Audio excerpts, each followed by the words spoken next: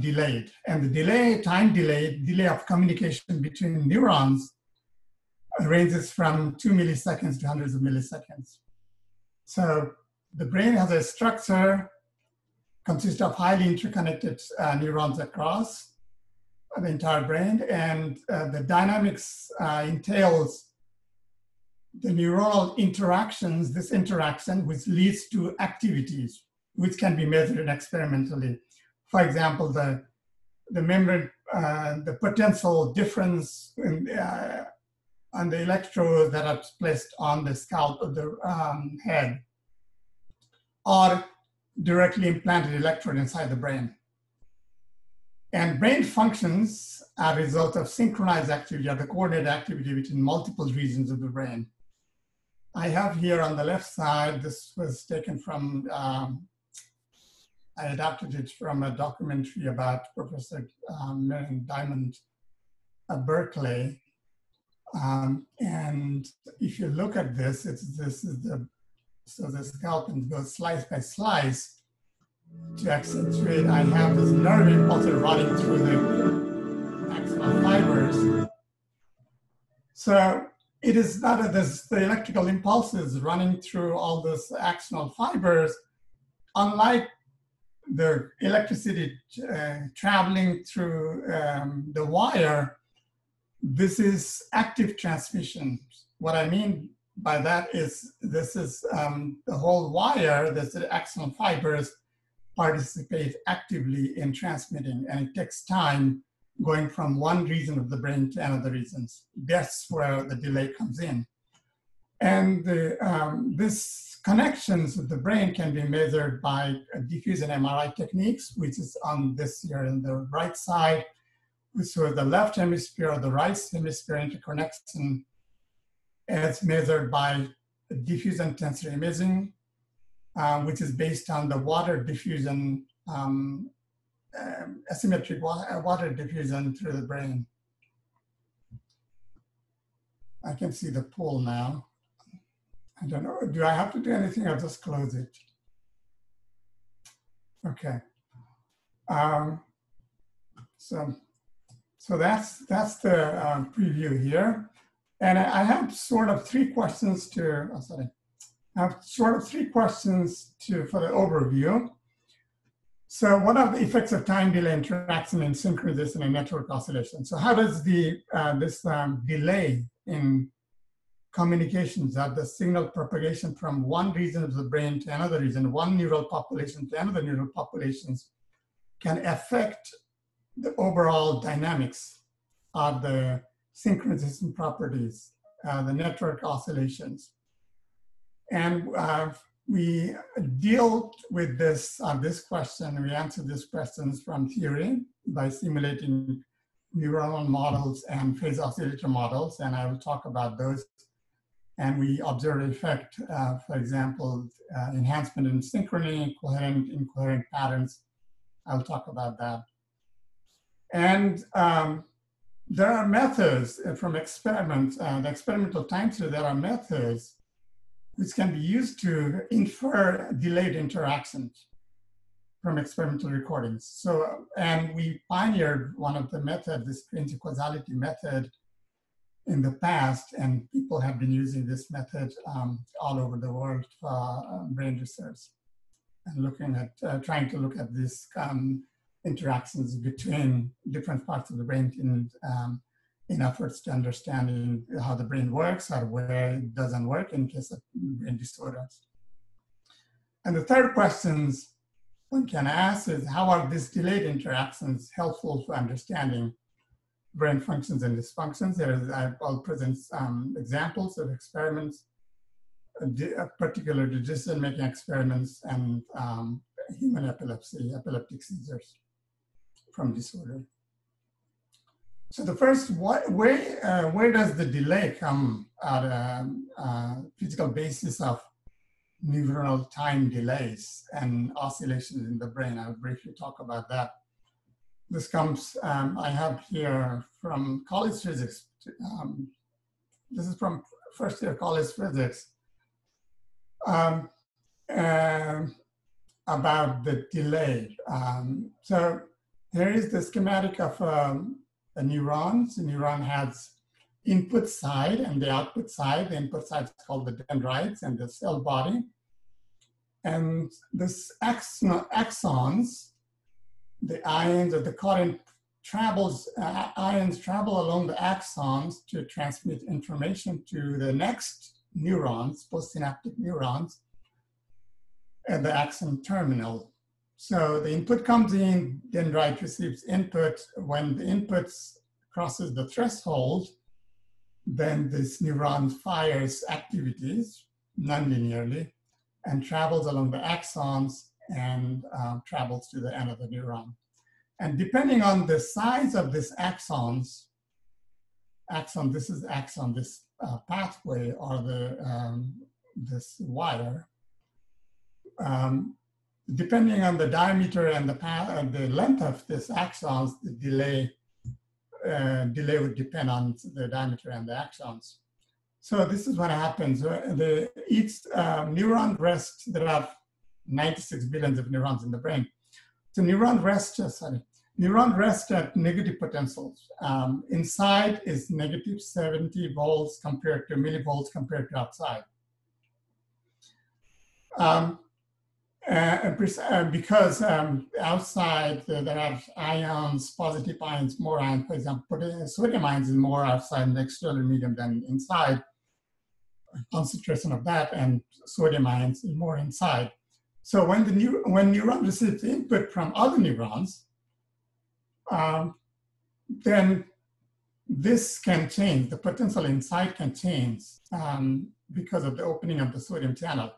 Sodium channel opens, the gate opens, and the sodium ions enter into the cell. That increases the concentration of the ion, which leads to higher potential difference inside to outside of the cell. And then when it reaches the threshold, that the sodium channel closes and the potassium channel opens, the potassium channels leaves the cell now, and the inside potential started to decrease again. And it's, there's a phases, these I call the polarization, depolarization, and repolarization phases. And this, but the potassium channel gets, stays open for a little bit longer, so it goes beyond negative 70 millivolts. So that happens at the soma, right? And then it restores the potential through this ionic pump mechanism, which utilizes energy. But so that happens at the cell body. Now the cell body and the axon consists of number of gaps between inside and outside of the cell membrane, the axonal membranes, and insulated by this myelin sheath. You see the gap, here the gap. And when the cell body fires the axon potential, this is axon potential here, it changes drastically. Current travels along the axons. One node, these are node gaps, one gaps to another gap. And it acts like, and the next gap, and so on. It acts like a charging and discharging of a capacitor. And in fact, the original model, the Nobel Prize winning model of 1952 by Hoskin Huxley was built on this idea of the cell as modeled by the RC charging and discharging of the capacitor, these circuits. So, so there is a series of circuits.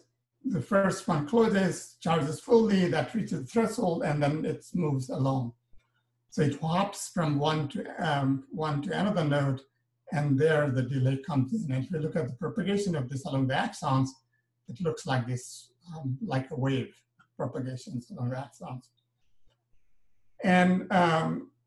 And this each, this depends on the time constant of this conduction, the capacitance properties, and it's about 40 microseconds each, roughly the time constant for our neurons in the brain.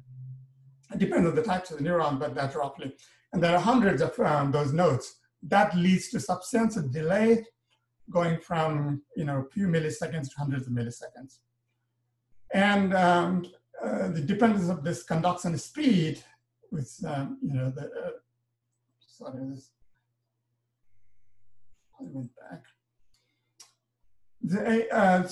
So the myelinated, so if there is a myelin sheath, the insulations, then the conduction speed is proportional to the diameter. If it's not myelinated, then it's not linear. It's non-linear. It's more like a square root of the diameter. So, but this property of the myelination changes over the growth, right? So neurodevelopment, the child grows and it becomes adult, the myelination becomes mature. And as you grow older, this myelination decays. And in case of disorders, the myelination goes down. And that leads to changes in delay. So there's a study of the effect of delay. Looking at the delay and the activities, it's very hard of understanding how the brain works. It's through different phases. And perhaps just to give you a flavor of the experimental estimates of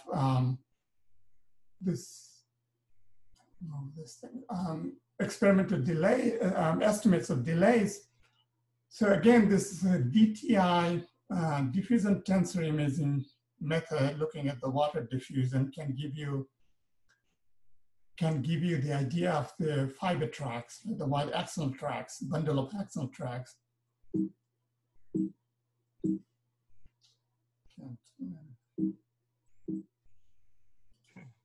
Mukesh, hello.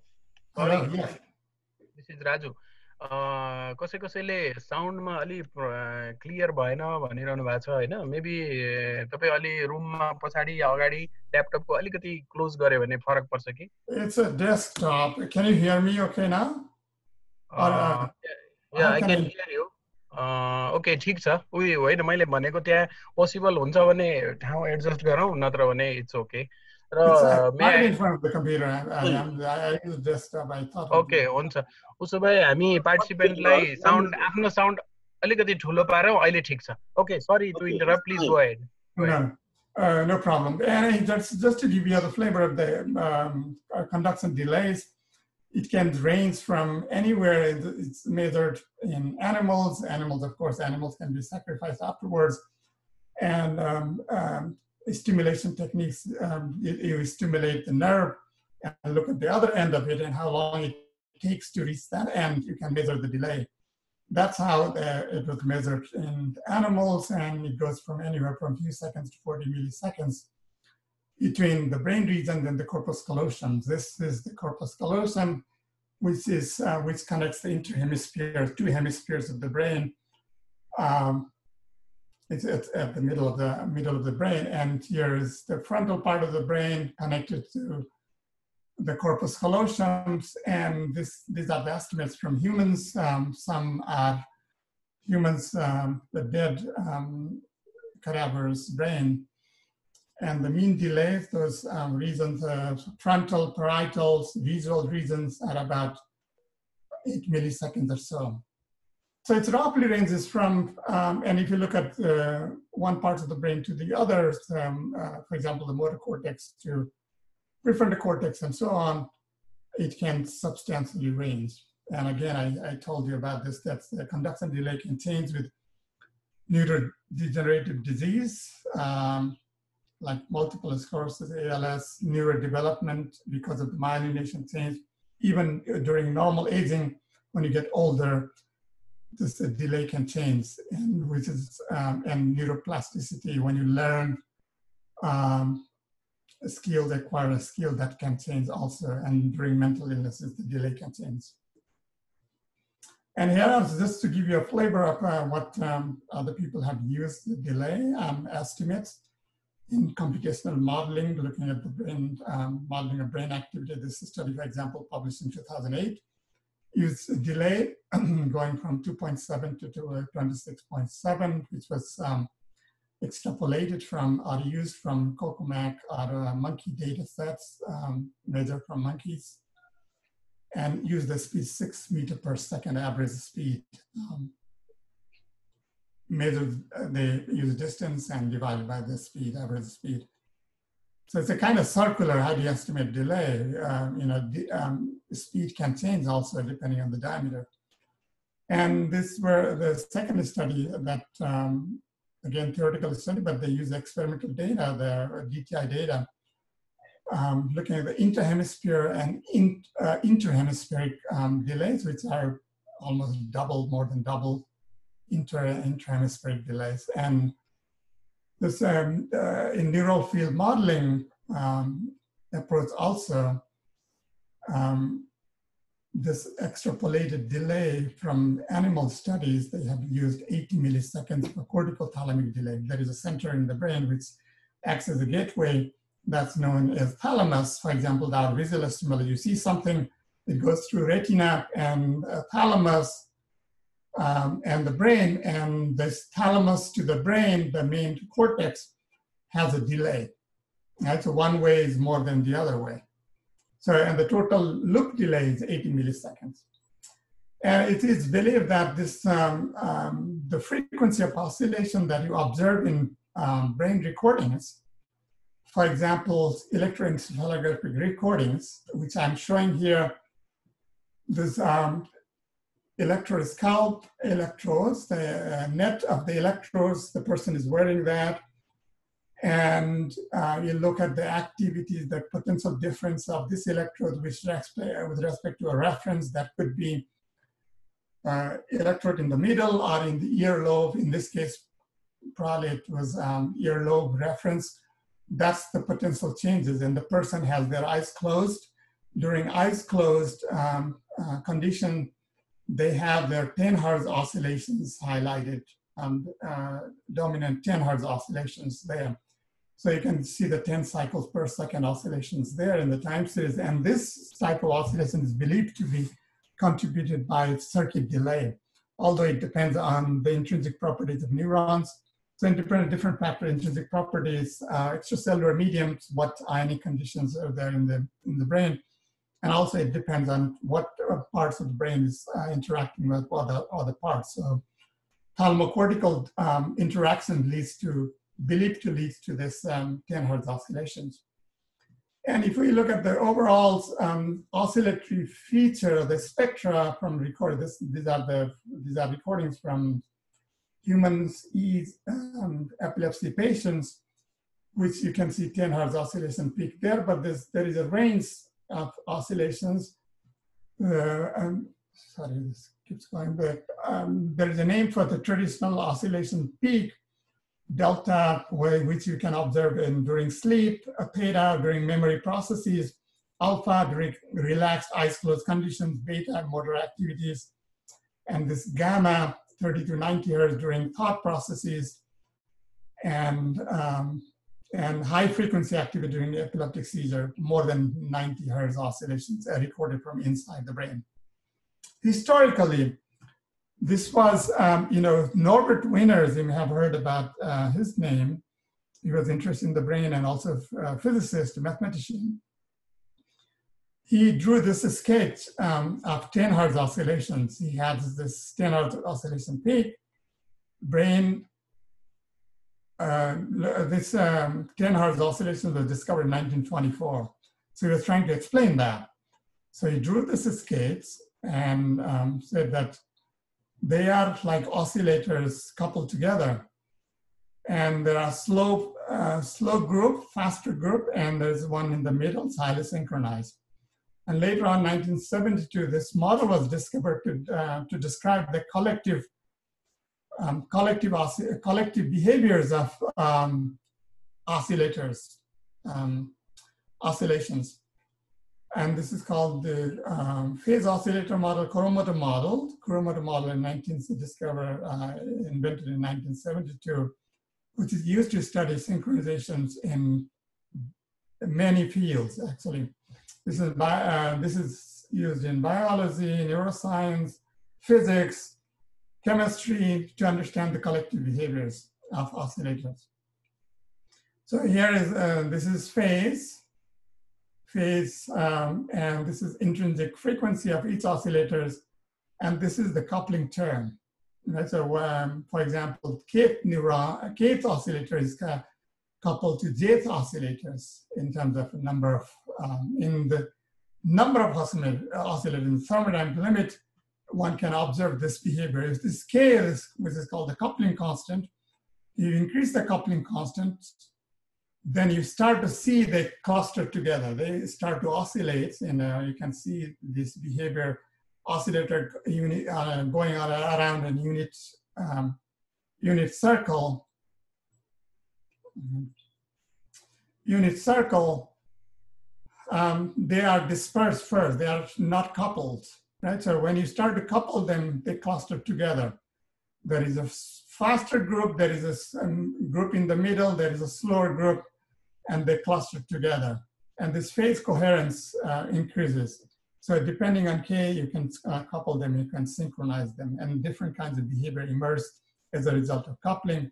Now we have asked questions in this model also later, and I'll talk about that. What happens when you have delay, the time delay of interactions? This assumes here, this model assumes instantaneous interactions. So I'm going to get to the theory. I talked too much about the introduction. So the first question that what are the effects of delay? So how do you model the delay? So delay can come in, like I said, delay can come in the axonal propagations of activities. This is neuron 2, neuron 1. Neuron 2 sends the activities or axonal potentials to neuron 1. So along the axons, it takes time to for one to see this first neuron to see the second activity of second, and there could be delay at the synaptic the terminal of the contact near the contact, and that's called the synaptic delay. But that delay is small compared to the axonal delay. And there are two types of coupling. One is the electrical coupling. Electrical coupling says, the second neurons, for example, first is coupled, second one coupled to first. The second, first will see the second effect of the second instantaneously. With a delay at time t, delay t here, as a result of potential difference. For example, the axis represents a potential difference. In the other type of coupling, this first neuron sees the difference of second when it crosses, the activity of second crosses a threshold. So it's a threshold type of coupling there, heaviside type of coupling. Sometimes it's represented by gamma oscillation. This is called the chemical coupling, and this is called, the first one is electrical coupling. So there are both type of couplings present in the brain, more chemical coupling than the electrical coupling. So the delay can range from anywhere from, this keeps moving, 100 to 100 milliseconds. And how do you model delay? You can put everything in the coupling term. So when you have delay, there's a delay differential equation, nonlinear equations of nerve cells, collection of nerve cells, coupled cells, becomes infinitely delay differential equations, and which you can solve. And discretizing it becomes also mathematically challenging. And there are the nerve cells. How do you model nerve cells? There are different models. So this is the Hodgkin-Huxley models, which are realistic neurons. There are other phenomenological type of models also. And this paper in 2004 compares computational properties of neurons. We have used Hinmarstro's neuron models, which mimics the neuronal behaviors of a single neurons, but real neuron, but it doesn't have real time, real neuron time scales. It's computationally very efficient. And we have used that, and we have used that in our simulations. So which can show spiking behavior, axon potential, and also burst type of behavior. And here, the Hodgkin-Huxley type of model was derived from, again, RC charging and discharging of this membranes of cell, and different currents flowing through ions. So Hinmarstro's neuron model considered three models. X, Y, and Z variable. X, Y, and fast variable. Z is called the adaptation variable, slow variable. And when this, so it is a question of its motions are defined by this X, Y, Z variables. When this neuron, let's say one neuron, receives the input, this I is the external input, then it start to spike. So it spikes at the behavior, oscillate on its own. So its I value is at somewhere, let's say 2.31 or 3 point something here. Then it comes to a bursting behavior, which we have probed here, going through this, looking at the maximum values, extremum value. You can change from high to low. You can go through periodic behavior, nonlinear behavior, periodic nonlinear behavior, the period doubling cascade to chaotic behavior, and then again periodic behavior. So in the chaotic behavior, which entails the sensitivity to initial conditions, that means if you start the system from two close by initial conditions and let it go, then those conditions lead to different outcomes, different trajectories. That can be defined by the exponent, the rate of divergence of trajectories exponent, which is called the Lyapunov exponent. If it's positive, then you have chaos. So there is a chaotic regime, so it's infinitely many periodic orbits. So it has a bursting phase, and I want to focus here on 2 time scales. It has a fast spike time scale, right? So in the slow time scale, which you can easily see in this phase space portrait. If you plot X, Y, and Z all together, you see it's plot like this, and I'm plotting here portion of it with the red dots here. This is a slow, and then it gets into fast rhythm there. And talking about synchronously, you couple two, for example, to start with, and you see that you increase this coupling strength epsilon here. Ith neuron is coupled to jth neuron. Then you start to see the change in behavior. There are identical neurons, but chaotic neurons, chaotically behaving neuron depends on initial condition where they started. And when you start to couple them together, they start to have a synchronized output. And you can check the stability of synchronization. The output of one correlated with another one, highly correlated when they are synchronized. And you can check their stability of synchronized states, right? And if you start from the initial condition somewhere else, if that synchronized state leads to this manifold and this synchronized state is stable, you can do stability analysis, which we call this transverse dynamics, solving this transverse dynamics. Transverse dynamics, you can infer the stability of synchronization. So here, so this, again, this rate of divergence of initial trajectories from the different initial conditions. If it's positive, this is not stable. If it's negative, this is stable, the highest Lyapunov exponent of the system. So there are two oscillators here, blue and represented blue and green output membrane potential, and they are unsynchronized. When you couple them strongly, they are synchronized. So we observed this, and we observed also in this paper that I reported in 2004, there are 2 time scales of oscillations, and they synchronize at different points.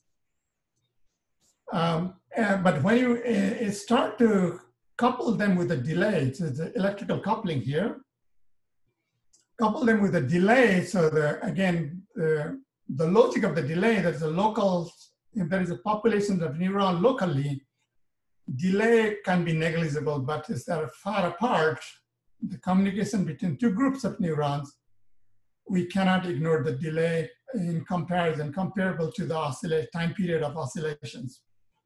So you have to model that. So that's it enters into the model. So you have, when you have, for example, take the same model, so 2 neuron model, when you have no delay at 0.1 coupling strength, which was somewhere here, they were unsynchronized. They're not synchronized. When you start the same coupling strength, when you have a delay, 8 delay, for example, is add delay, and the system, they are synchronized, completely synchronized, overlapped blue and green activities there, the bursting activity. And you can represent from the Lyapunov exponent plot, positive and negative, again, positive, unstable, negative is stable here. And there is a stable states, a stable region at a low value of coupling that the time delay leads to. So in this paper, we concluded that, we reported that there is a sort of delay-induced synchrony or enhancement of synchrony. And this has been shown in other models and extended to realistic models also, this our work. And now going back to that was positive coupling and negative couplings, we wanted to understand negative synaptic coupling. What happens to when you have delay? When you have a negative coupling, it's hard to synchronize without delay. But when you add delay in the system goes through.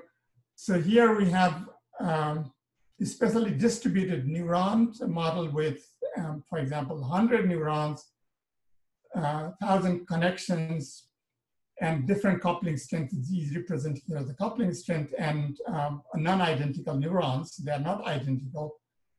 When they are not, there is a space representation here, and there is a time of the plots, the projection of that, the activity. And it shows this unordered activities. There is no order there. But when you start to put delay, increase the delay here for 8, 15, 20, it goes to a different periodic state. So the mean field is represented by X. Is constant, whereas with the delay, some substantial delay, you could observe the periodic, so different periodic states.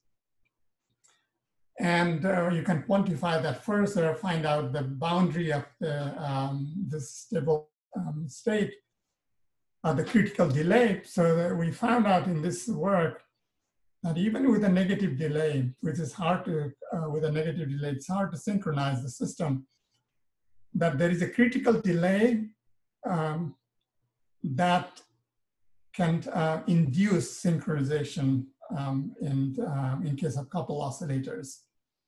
So, and this critical coupling strength sort of depends on, sorry, I'm going back and forth, depends on, it's roughly inversely proportional to the critical delay. So there is a boundary, and that's what we inferred here.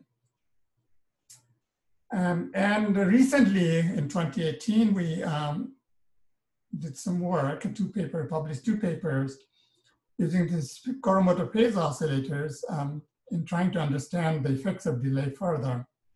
What happens when you have delay in different types of coupling? We had studied before, and nobody had tackled this problem, when you have positive and negative coupling. So the brain has both, again, the relevance to the brain. Brain has both positive and negative couplings, that excitatory and inhibitory couplings, excitation and inhibition.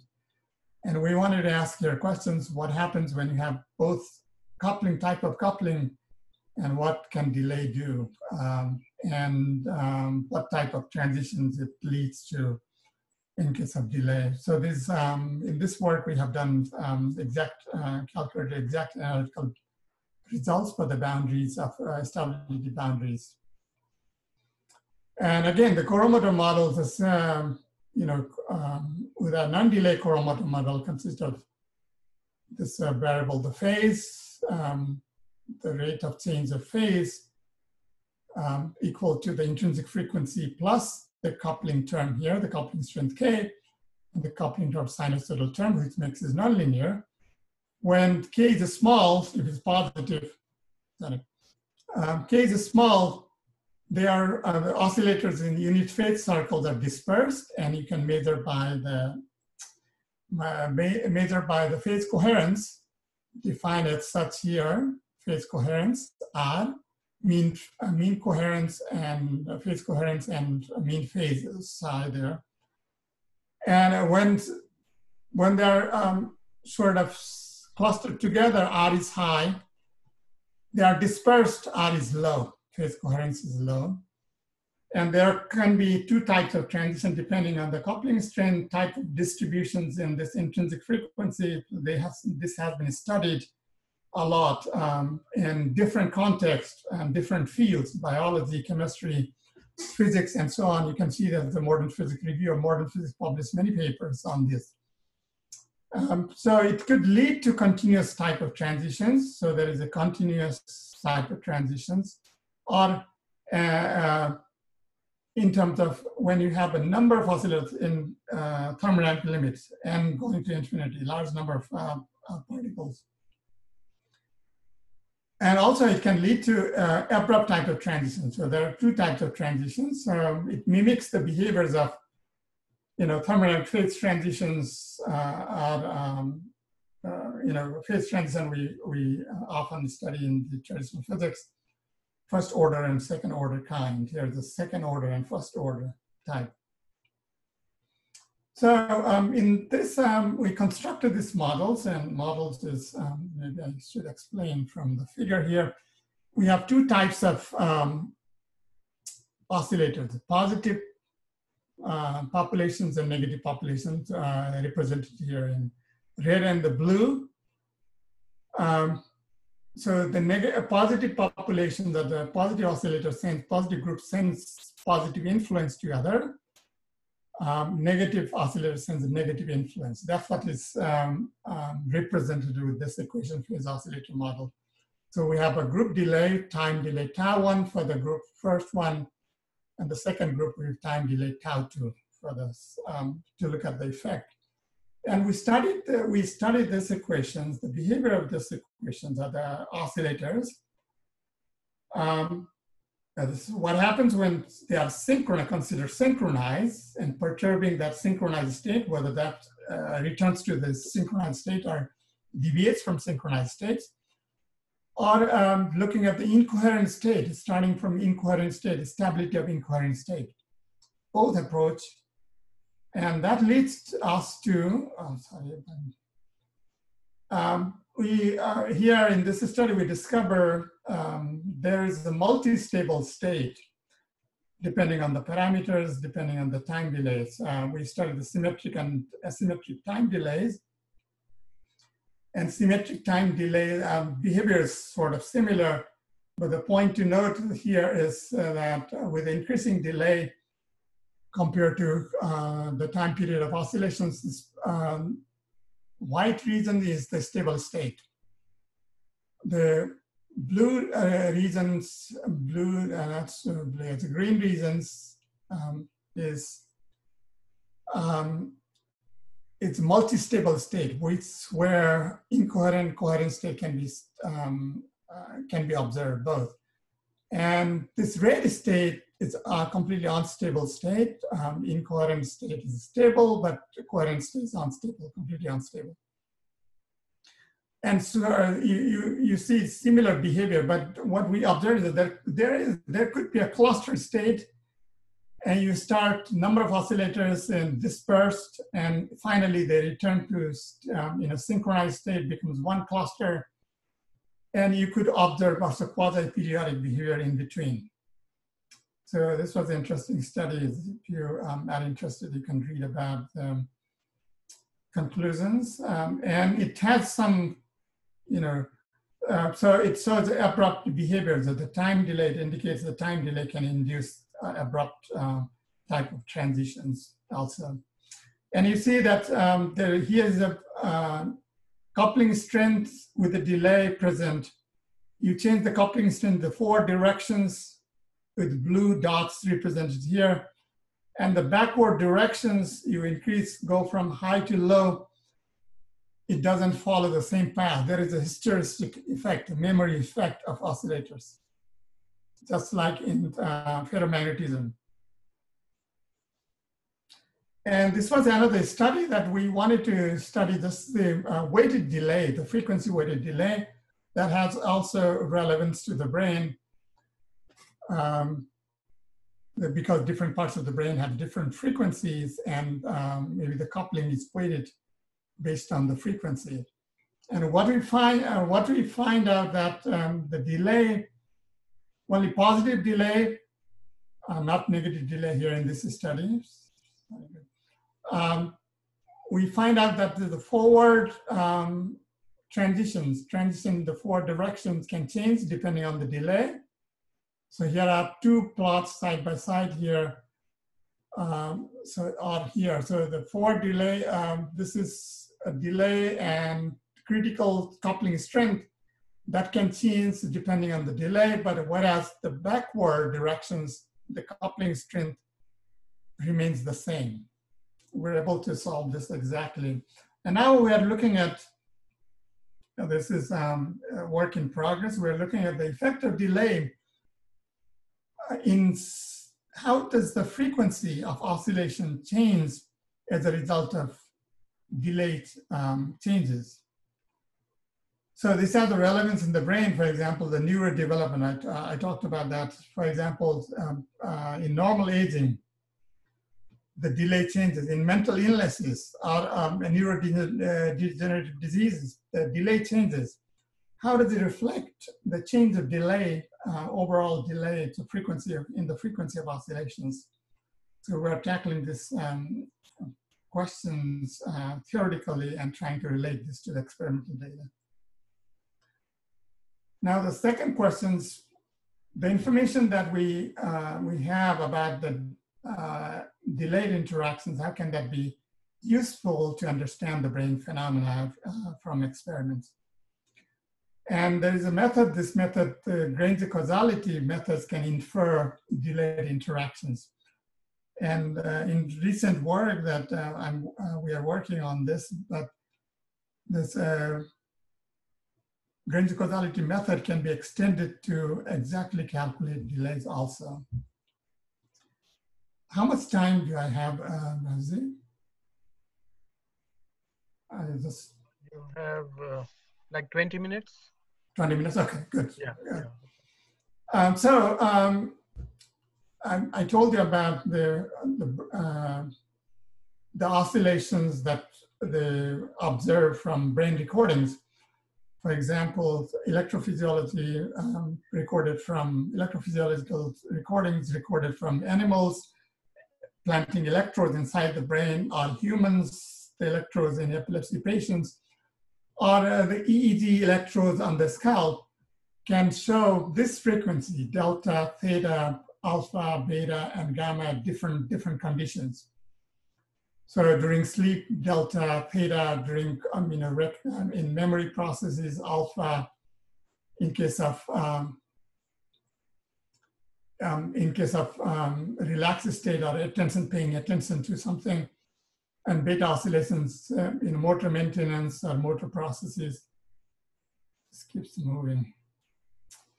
And in the gamma thought processes. So, but these recordings, each recordings, especially distributed recordings, can capture the information about the interaction between the processes. For example, let's say the data is recorded from X, this position X, and another set of data, the time series recorded from Y. So in experiment, we record X and Y. And this is the time series over, let's say potential different chains over time. This could, looking at the relationship between these two variables, X and Y, these measurements, one can infer about the delay. And so the brain phenomena are highly oscillatory. There is oscillations. So the oscillatory features can be looked at from this time series of recordings from the brain activity.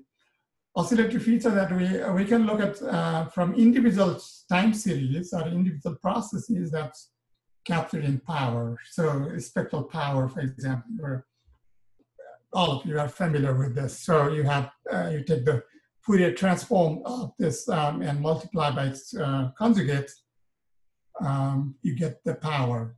that is sort of amplitude square, and can tell you the energy distributions of the power, sort of energy distribution over frequency. And if you have a peak, that means there is a substantial amount of strength of oscillations of that particular frequency.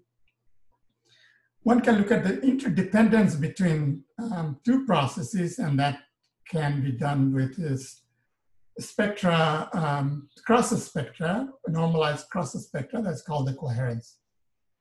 I'll briefly talk about that. And other methods to look at the interactions between these two, directed interactions. There is grains of causality, which can be done in frequency domain, frequency by frequency, and I can convert it into time domain. If you integrate over the entire frequency range, then you can get back to time domain. And if you have multiple, not only two, you have a multiple time series, you can look at the patterns of information flow of directed interactions using grains of causality method. And so we can look at the pairwise conditionals also.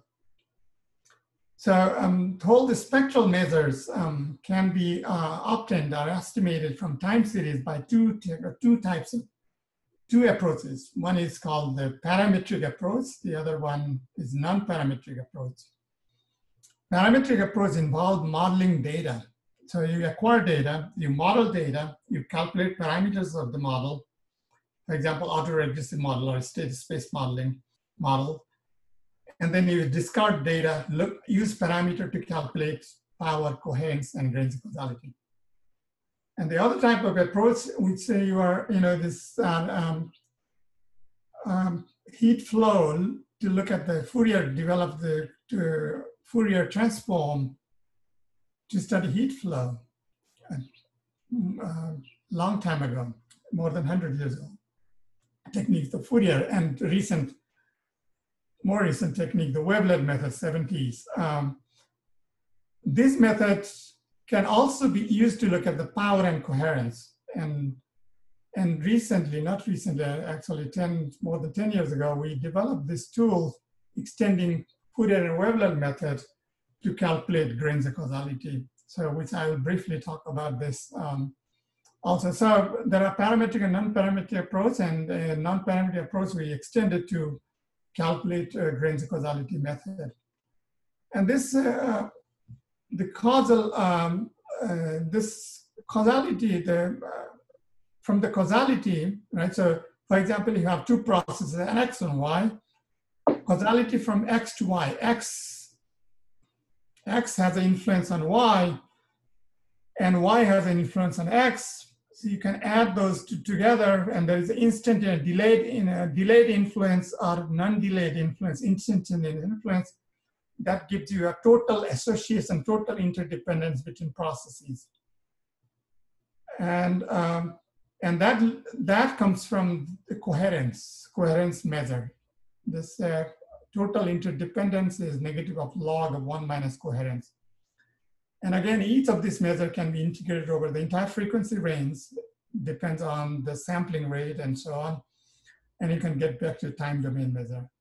Okay, so here, I don't want to make it complicated, but so again, this the grains of causality is a subset of spectral interdependency measures and fits with the traditional measure that's a coherence measure, and the coherence is defined as the cross-spectral, it's a square coherence defined as cross-spectral square divided, normalized by the univariate spectra.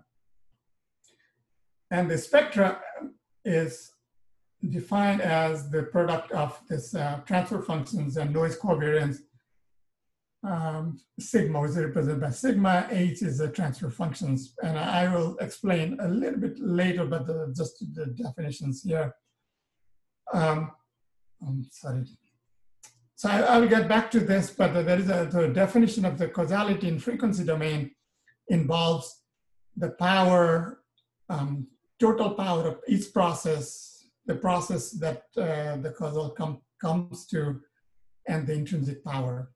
I'll come to that. And who is Granger? Granger was the economist He received a Nobel Prize in 2003 for co-integrations, a similar technique that is used in, technique used in econometrics. And but the concept of grains of causality comes from Wiener in 1956, in which from a book that he published, The Theory of Predictions. And it says that for two simultaneously measured time series, the first series is causal to the second series if the second series can be predicted better by using the knowledge of the first one.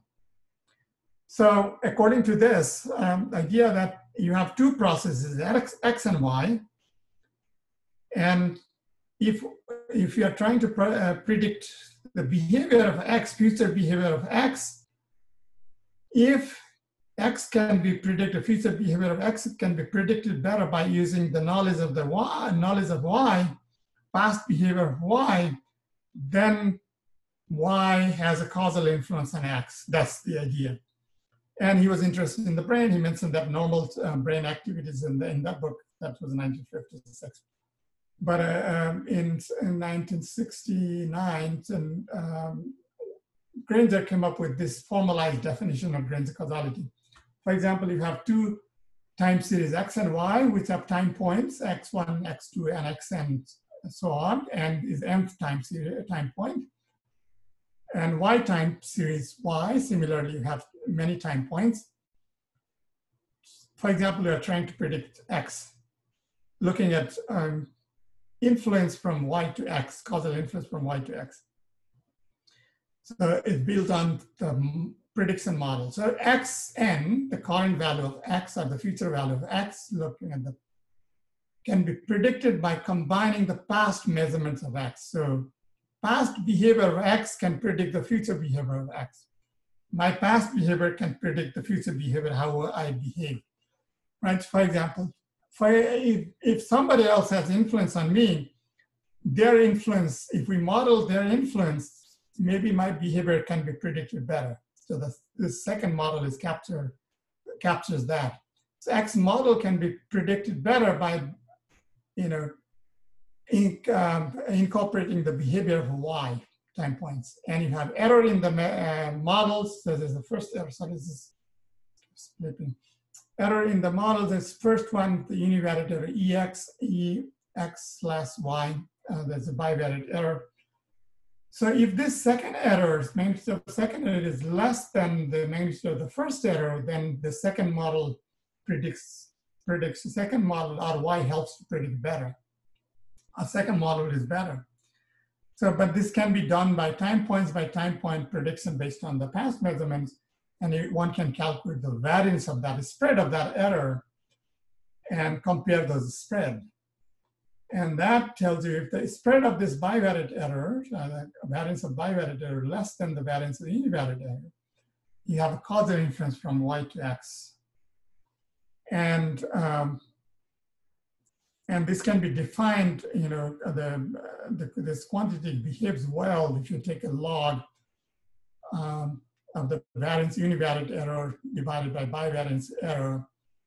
If there is no improvement in this prediction model, then both of the errors will be the same. The ratio will be 1 log of that will be 0. Right? But this helps to predict then this bivariate error will be less. So the ratio will be larger than 1, and it leads to higher than 0 values. So you have causal influence if it helps to predict better. The prediction model becomes better incorporating the second time series.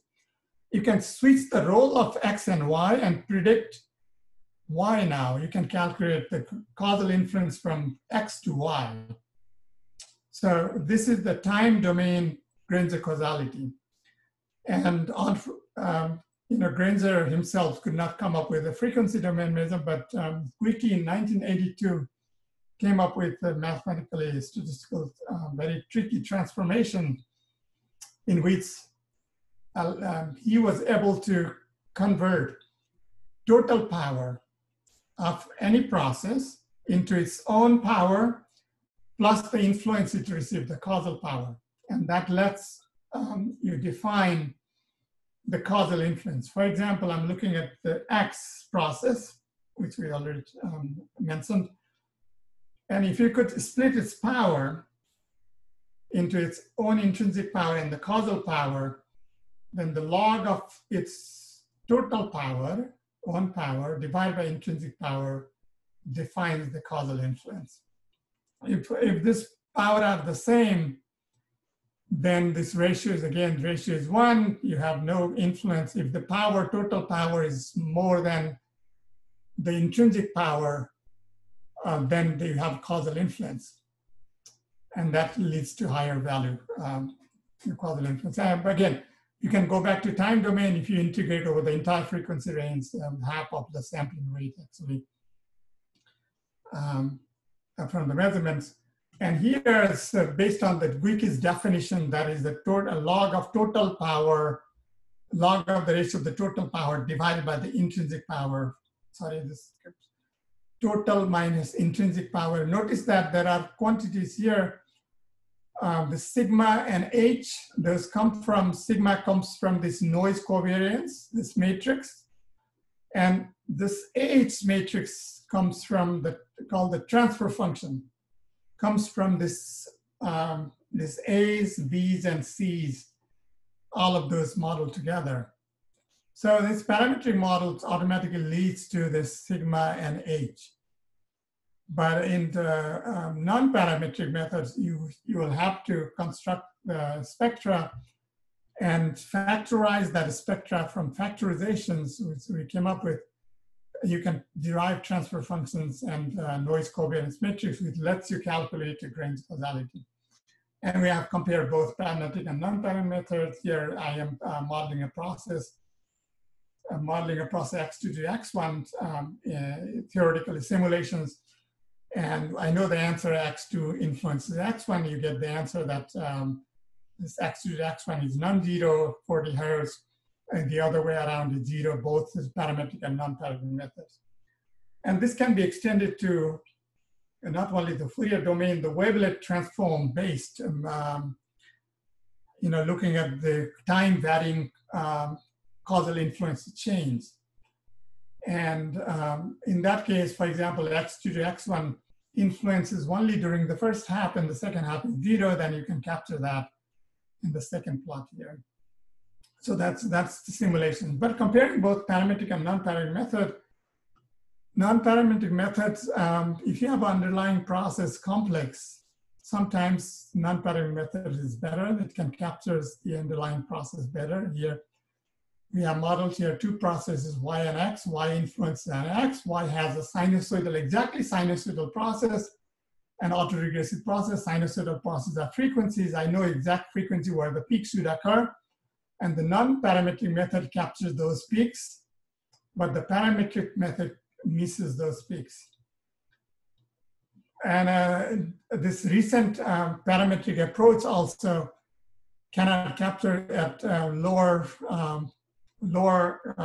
model order, because in case of modeling data, you have to truncate at some terms, and that defines the model order.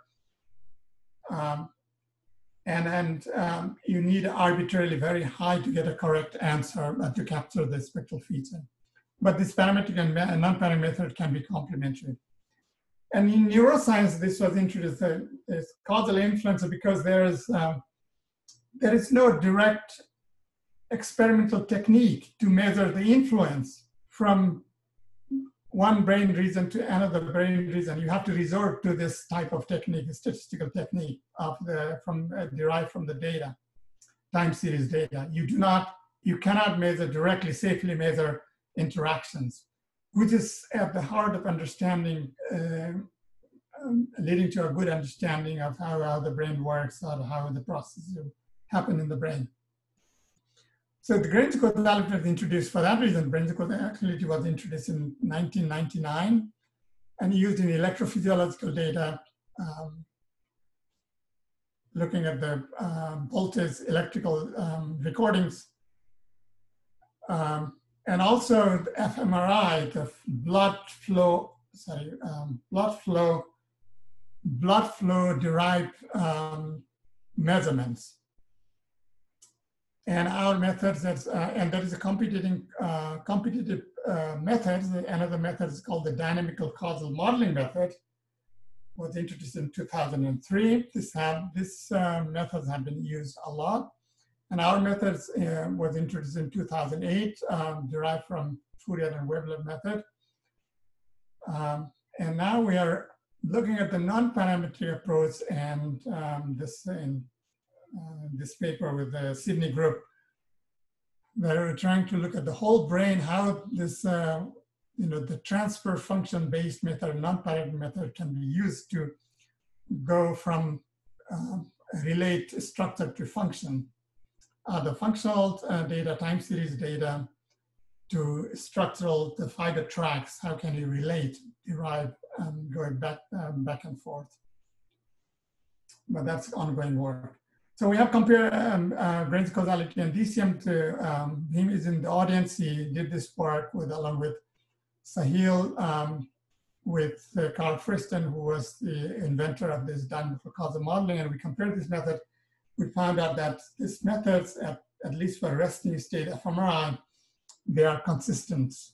The answers, they give the consistent answers. So these are the measures here from grains of causality methods between regions of the brain, fMRI data from 33, close to 30 subjects, 30 people, and dynamical causal modeling strengths that are highly correlated, consistent. So the grains of causality method can infer delay. Now I'm going to talk about, this is the last portion of the talk. I'm going to give you some example how this information can be used to understand different task-related activities in the brain organization during tasks, and also disorder. Those information, how that can be utilized to understand the propagations, activity propagations, also how can be utilized for treatment. So as a result, the title captures the results here. That are we were able to see two distinct frequency network and decision-making network, decision-making processes. So the first task involves here, just like a Braille reading, right? The blind people read the Braille can read easily. Trained blind people, motivated by that, we have this metal plates with bumps. 3 bumps, 1 bump in the middle, not aligned along with the other 2 on the side, but the bump was very tiny bump, so it's a 0.64 millimeter height, and it was offset to the the other 2, either to the left or to the right. And there's this device here. This metal plate can be lifted up and down with the pressure automatically, and the subject of the people, healthy people, were participating in an experiment. We had 15 participants, and we did each one of those participant in the experiment, subject participated in the experiment more than 200 times. And what we did was we dropped this plate, they were blindfolded, wore this EEG cap, and we recorded this potential electrical activities from the scalp. So in the first second, they felt these dots, 3 dots on the index finger. And the after first second, that was lifted up. So in one hand, the right hand, they felt it, and they had the mouse on their left hand. The blindfolded people sat on a chair, and they indicated whether the middle dot was whether that was on the left side or the right side. So this was the decision-making task.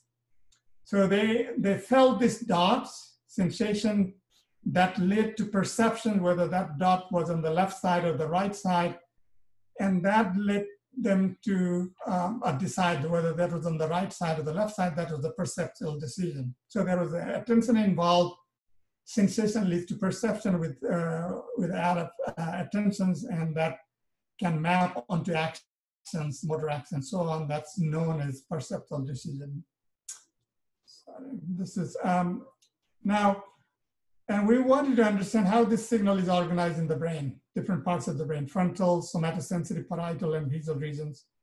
So when you feel the dots, this goes from the hand to the finger to this, through the spinal cord to the thalamus to the brain, all over the brain. And how it's organized, it's what's the timing, what's the frequency of oscillation if there is organs, and what binds together. And we found out was, this is the electrode map, electrode recordings, and one of the electrodes showed this. There is at the 50 milliseconds when they felt the dot, in 50 milliseconds there was a peak, the average response peaked. And that mapped on the cortex, that's you can, like the earthquake epicenter, you felt the earthquake on the surface, and now you want to understand where it's coming from, the epicenter. You have to solve the inverse problem. Just like that, you are recorded on the scalp, you solve the inverse problem and find out for this activity, you find out where it falls, where it's originated, where it was the activity in the brain, on the cortex. So we found out that it was the somatosensory region, which is exactly the right answer if they felt the dot. And that gave us the confidence for the correct decision, which we looked at here, and during which the activity propagated to different, activity propagated from somatosensory region to visual region to the parietal to the frontal. So I have different areas here. So it goes to different areas. The main point here I want to highlight is this, during this process, there is evolution of activity, peak activity going from somatosensory region, visual to parietal to frontal, and that has individuals, significance. These regions have the individual role. So you feel it, you visualize it, you associate it with the reason, right? So you make a decision, the frontal part, and they come together as a network, right? And to understand the network activity, what we did is a computationally intensive process that we calculated. We went and calculated the single trial that for each subject, 200 times the experiment was repeated, because there is the nature of the brain experiment. Always the brain experiment is repeated, same task is repeated over and over again to minimize, to reduce the variance of the error, variance of the noise variance. And you have, we get to the single trial by inverse solutions modeling the sources as a dipole, the electrical dipole inside the brain. And then we found out single trials, and through the single trials, we calculated, we were able to look at the interactions. Again, do a spectral analysis, look at the power, coherence, and range causality. Again, power tells you about the frequency of oscillations in individual region. Coherence tells you about whether you have association or not at particular frequency. Range causality tells you the directed influence between regions. So what we observed was that there were two frequencies in the around 16 hertz and 80 hertz. And all of those region power showed that coherence and causal influences showed this region. Here I am showing that the parietal to dorsal prefrontal cortex, you have this blue, high in the low frequency, low in high frequency. The other way around, the influence frontal to parietal is in high gamma. So there is a beta band, gamma band oscillations. So there was this, and we did this analysis looking at the peak activities. How much time do I have? This is this. Maybe 10 minutes? Yeah, up to 10 minutes, yeah. Please. Okay. All right. If you take more time, we'll have less time for questions. That's it. Okay. I'm close to the end. I think Okay. I may have a lot of material. I talk too much.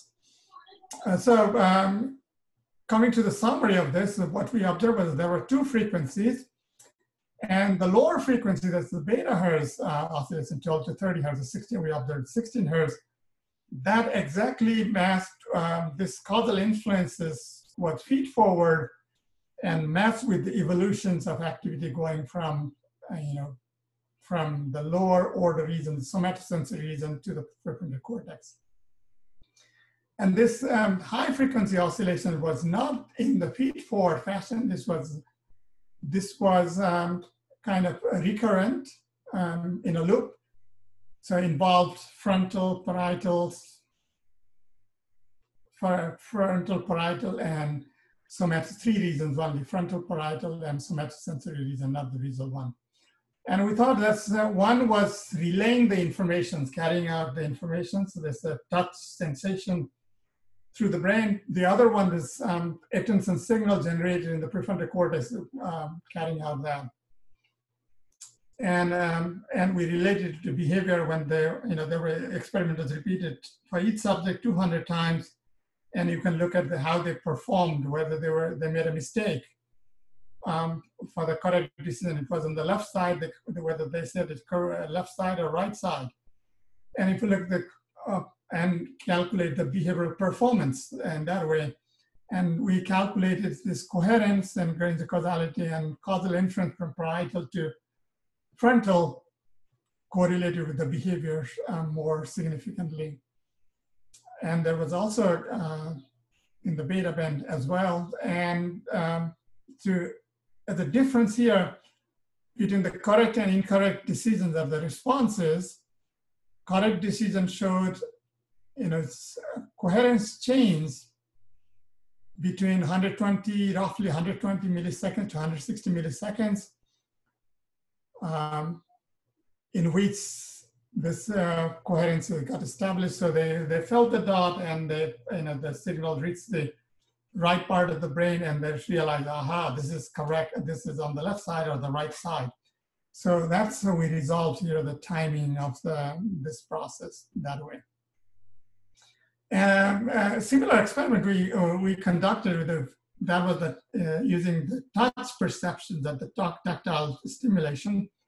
Now we have used the visual stimulations, people who were visual and auditory visual stimulation. There were 4 experiments. In all cases, we have this decision-making tasks. People's, their brain activity was recorded either in the scanner, MRI, the magnetic resonance imaging machine, or they were using EEG in face house case. And we showed them the picture, clear picture, noisy picture in some cases, and this noise was graded systematically from 0% clear faces, 40%, and 55%, and so on. I asked the questions at the end. Each instance, when it was presented, one instance you present a picture, you ask a question, wait, present for 500 milliseconds, and you ask questions. After 8 seconds, what was the picture? And they answered, and then move on to the next one. And you showed a picture of another, either house or face, noisy cases. And so another experiment we did was the auditory and visual stimulus, whether synchronous or not synchronous, right? So there was a delay of 100 milliseconds used between these two stimulus, beep and the flash on the screen, and asked the subject to recognize those as simultaneous or not simultaneous. Synchronous or not synchronous, respond those. And we showed them picture of happy and angry and asked them whether they saw noisy, happy or angry features in the stimulus. We also did this experiment with random dots. This experiment is a traditional experiment that have been performed with many groups have done this before.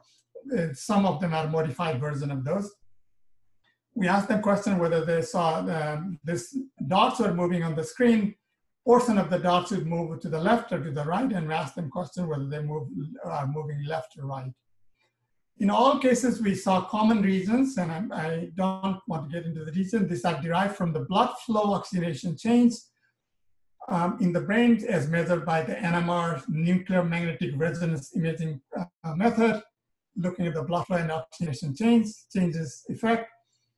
And there are these reasons, the primary sensory reasons, the primary lower order reason, visual reason, face and house reasons, specific reasons, and task activating network is called the so-called salience network.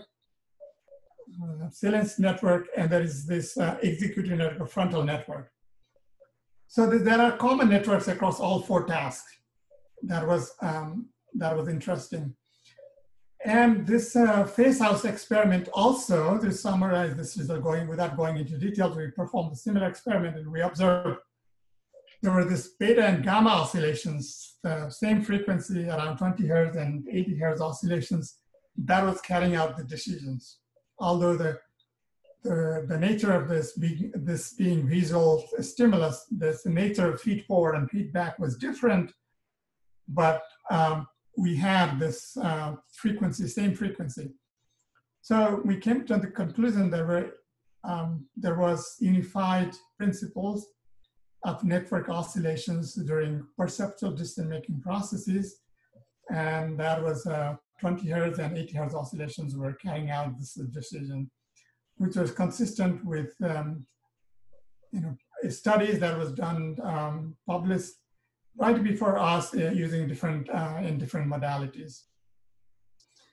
And this is ongoing work. We are looking at using MRI techniques. We are looking at comparing video gamers and non-gamer, people who have played video games over time and people who didn't play video games, and looking at how this exercise, they're playing video games, because when you play video games, it's like a mental exercise, a lot of exercise, you engage in multi-sensory perceptions. You are highly engaged, and that enhances, whether that does anything to the perceptual ability and decision-making. And we find out that the response time between video gamer and non-gamers, the response time is significantly different. Video gamers are much faster in responding to making decisions. For example, the moving dots, whether they are moving to the left or the right.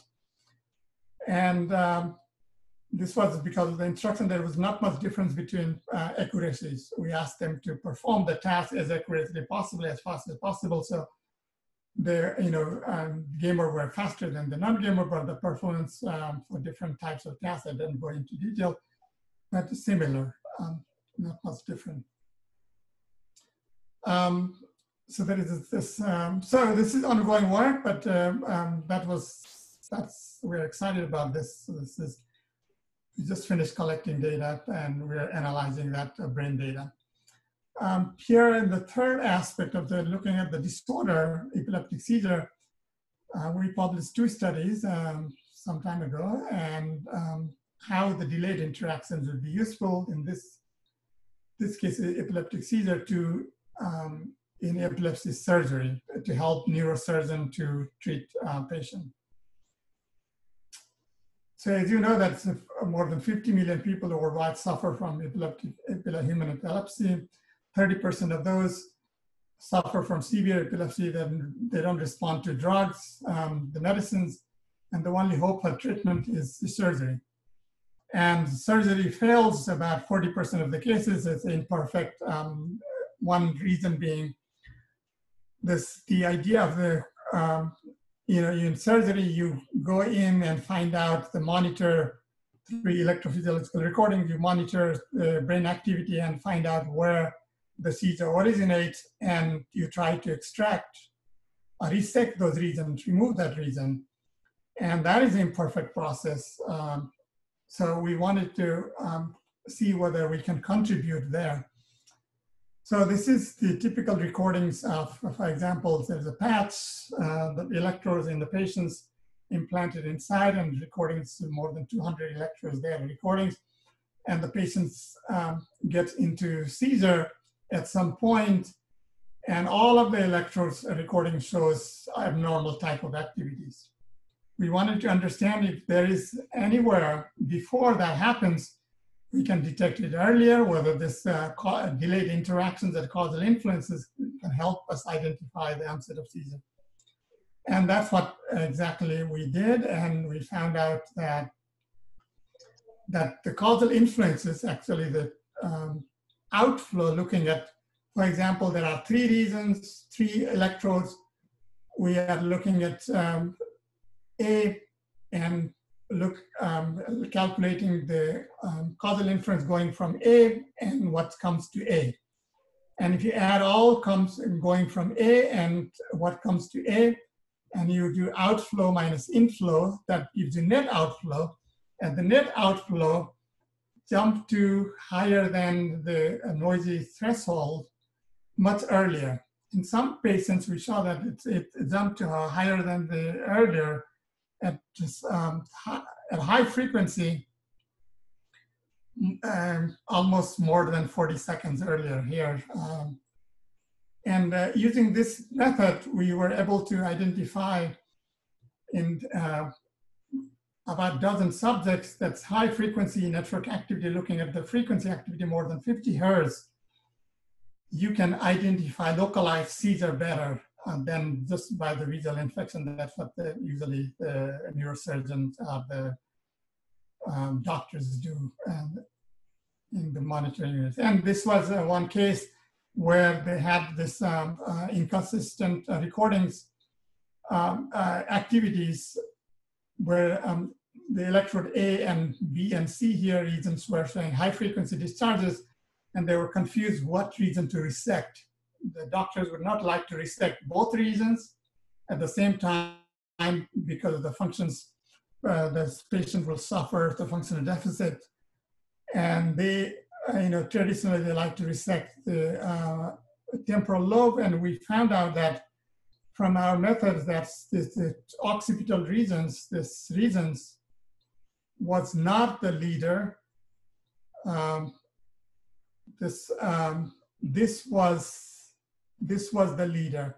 So they didn't have to worry about the occipital region. So that's a couple of patients we have looked at, before their surgery and helped them treat them. So this patient becomes seizure-free and was back at work after a year, and there was another patient. And right now, I don't have much time. I don't want to get into details.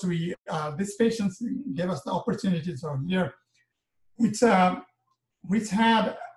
a known, the seizure would start when the thumb started tingling, and this tingling sensations would march from the hand to the face and twitching of the face. And we knew that because of this behavior, the seizure would start from the somatosensory regions. The perfect case to check out the Grange causality method. And in 3 episodes of seizure, we found out that there was a high frequency activity exactly consistent where the seizure would originate, start. And this patient was treated by responsive the neurostimulator rather than the surgery because of the functional fear of the functional deficit that the patient would lose if they resect this region. And recently we are looking at this now, going back to this blood flow dependent measure, blood flow related measure, the functional MRI measure, which all of this measure, this EEG, the intercortical EEG, or the invasive measure, you have to open up the skull and record. Or this, for this patient, you have to inject electrodes inside, number of electrodes inside, and identify where the seizure is coming from, monitor where the seizure is coming from. What we wanted to understand is that non-invasive recordings like MRI recordings, where the resting state MRI recordings would be able to localize seizure. And for this patient, we have both EEG recordings, intercortical EEG recordings, in this case, stereotactic EEG, needle implanted inside, and also resting state fMRI recordings. And the likely target is the cingulate region here, the red mark here. and there is a slow oscillations. We want to relate the slow oscillation because the slow oscillation you observe only in this blood-related measurements, the blood flow-related measurements. We wanted to understand non-invasively recorded recordings, slow oscillations, whether slow oscillation help to identify localized seizure. And what we find out that from this slow oscillations from this stereotactic EEG matches with the high frequency and this between the centrality, what node or what area comes in between. That also shows, highlights those reasons are the important reasons for seizure propagation. And this is a recent work. Sushma is doing this work recently, and we're very excited about this work that she finds out from the fMRI recording, that the resting state fMRI recordings, those likely targets pop, automatically come up with grains of causality, delayed interaction measures. And so this, and we're looking at the whole brain, whether these are looking at, we looked at the context of those regions of those contacts of the electrodes, those electrodes here, inside those electrodes. And now we're looking at the whole brain. We go in the whole brain of patients, and whether we can, from the invasive, non-invasive record, whether we can identify localized seizure by this method. So that's ongoing work. And now coming to the conclusion summary. So the time delay coupling in neurals are the other oscillators, couple oscillators, can induce different effects. One is the synchrony enhancement. There is phase flip transitions, which I didn't talk about. It can lead to a period of different coherent states and multi-stable patterns, amplitude death, which I didn't talk about, but we have done some work on that. And the combined positive and negative coupling can extend the, delay can extend reasons, parameter space plus synchronization. And in case of weighted couplings, there is a one, the forward, only the time delay can change the critical coupling strength in one direction, forward directions. And the grains of causality is useful to infer or test hypotheses about information flowing from time series data. And there are two important results. The perceptual decision-making process, you have specific network frequency, 20 hertz, 80 hertz oscillations that carry out decisions. Epileptic seizure, there's more than 50 hertz oscillations, more than 80 hertz oscillations is helpful in localizing seizure. That translates that can co-occur with the infraslow frequency in both measurements. There are the previous student, postdoc, there are different places now who contributed to the work, collaborators, and funding. And thank you for your attention.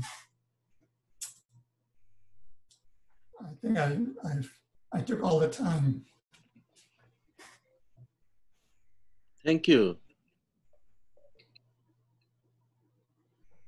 Is there time for questions? Sir, could you please take a few questions? Probably there are a few questions in the chat box, right, sir? Yes, I can see them. Okay. And so on.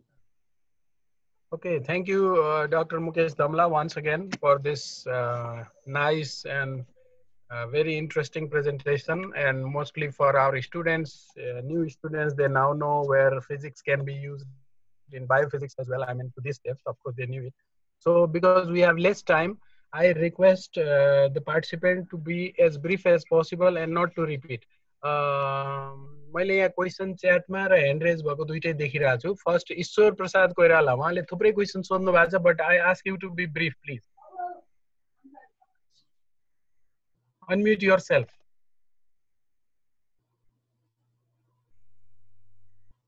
Ishwarji हुनुहुन्छ? Probably. Okay. Okay त्यस्तो अर्को next म इन्द्रबहादुर कार्की सरलाई request गर्छु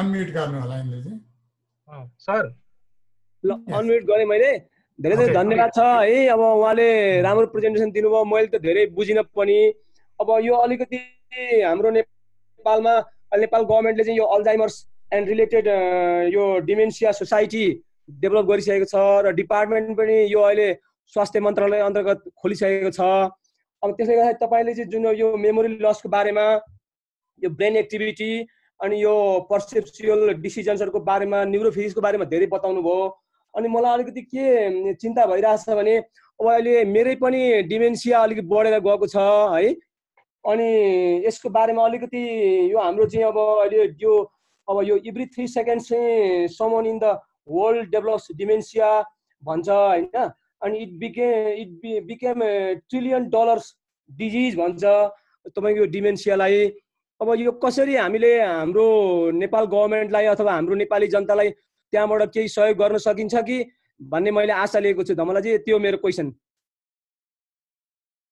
There are a lot of, there are many groups, active groups looking at this, studying Alzheimer's disease. In animal models, when you go to Society for Neuroscience conference, there are about more than 30,000 people come, right? So, and this is a huge field. And there are people who work in animal model. They induce, this type of Alzheimer's disease type of, disease conditions in animals, rats, mouse, and study those animals and look at exactly what happens, right? So what type of changes from molecular level to the system level, circuit level. And then people are studying humans also. With humans, there are this neuroimaging method, right? So some of them I talked about. I haven't done research directly into Alzheimer's disease, but this is related. So I mentioned this time delay change. The change in time delay transmissions of single transmission, single propagation from one region of the brain to another region can change with the Alzheimer's disease. And that can be a biomarker, right? So this can be, one can calculate this time delay or look at the axonal tracks and what stage a person is through the activity, the structure and functional recordings both, and whether any interventions, medical intervention needed to slow down this progression. There are many active groups and how to help Nepal in this regard. Theoretical research can be done in terms of the research that I can think of. I don't have any other thought about how one can help, but in terms of research, you can definitely collaborate. The student can collaborate and faculty member can collaborate with different groups, and data are available these days, freely available. You just have to download and analyze experimental data, and you can develop your own model based on the collaborations, inputs, and so on. Thank you, Karki sir. Next, I request Dibakar Sigdel, please. Dibakar. Dibakar, are you there? Yes. Okay, Dhamala please sir, go ahead. thank you so much for such a wonderful talk. I'm a little bit curious about the role this delay plays in the fundamental functional structure of the human brain itself.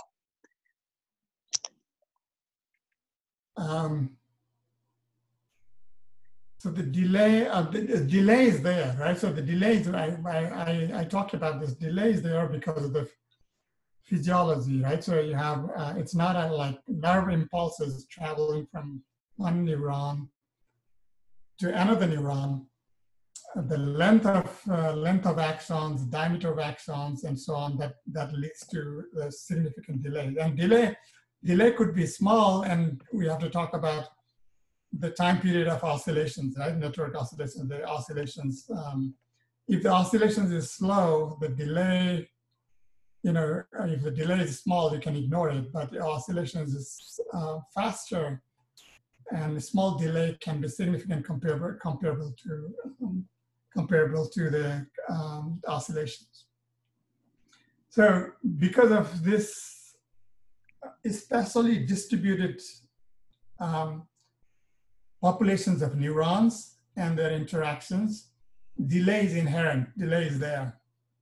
That's the structure. So, and that comes from the saltatory conductions of nerve impulses along the axonal tracks. I don't know whether I answered your question or... Yeah, thank you so much, sir. My concern is, because of this delay, is this causing the different part of the human brain to localize for the specific task? For example, the sound is processed in a specific region, the text is processed in a specific region, the neuron communicate locally, and then they also communicate to the different part separately. So is the delay the fundamental reason for this different type of local and global communication in the human brain? There are sensory specific reasons, right? So sensory, for example, we have the auditory cortex. It's known as the auditory cortex because the auditory information is processed in that part of the brain in majority. But to process that information, the activity is coordinated with the other regions also. So there are the special sensory specific reasons. But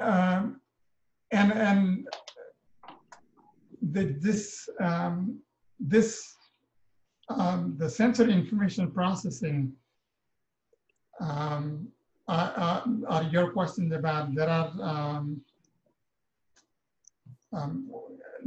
the auditory, visual, other information, how this gets processed or how this information is separated based on delay. It's not only delay. Delay is there inherent, but there are a specialized reason for processing of different sensory information. So different reasons have different tasks, but they can come together, right? So there are unisensory reasons, there are multisensory reasons, that the whole brain is sort of multisensory in a sense that, the auditory reason was thought as the specialized in the auditory reasons. It turns out that it can process the visual information also.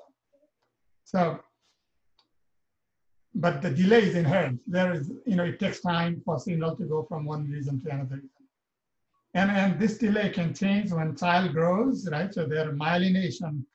This myelination sheath at the fat around the axons can populate, become stronger, or the layer can become thicker and thicker, and then this delay reduces.